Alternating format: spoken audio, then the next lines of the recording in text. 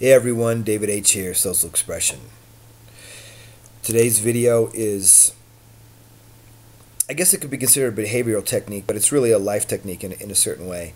And it's about following your passions to helping you overcome social anxiety, dissolve social anxiety. And the reason I say that is meetup.com has so many different types of meetup groups. And one of the things I struggled with social anxiety was feeling uncomfortable, say at a bar or at a party, when there's no direct context to start a conversation. I've since then, learned how to be situational, to start a conversation, to say how you're doing, hi, how you doing, whatever, and be confident with it.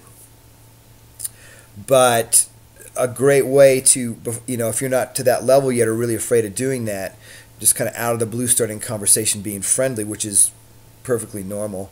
But if you have struggle with that, going to whatever your passion is and then going to a meetup group, because you'll have a context, you'll have a reason to talk to people and start a conversation, because everybody there is come together for the same reason, which is to learn about, share about their passion and grow from it in some way. So for instance, I went to like a healthy happy hour one once because that was just an interest, and then I met a couple people there. That was about a year ago or so, I think.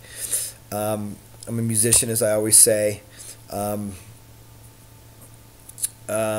else is there? I'm drawing a blank what else I'm interested right now, but you get the point. Whatever your passion is, it could be freaking stamp collecting. Who cares? Whatever your passion is, it could be women's business or women's careers. It could be I don't know. Online gaming. I have no idea.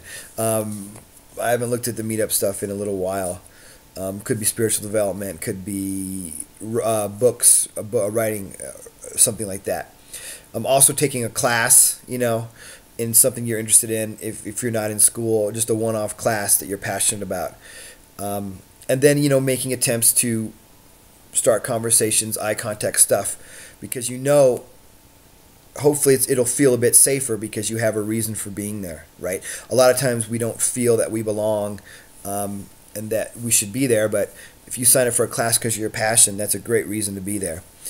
So that's just my short little video on finding your passions and following those to help you do some exposure therapy, basically, and going to meetup.com or signing up for a class to support you in that and getting out there being social. Okay, so leave comments, questions, feedback below, and until next video, take care.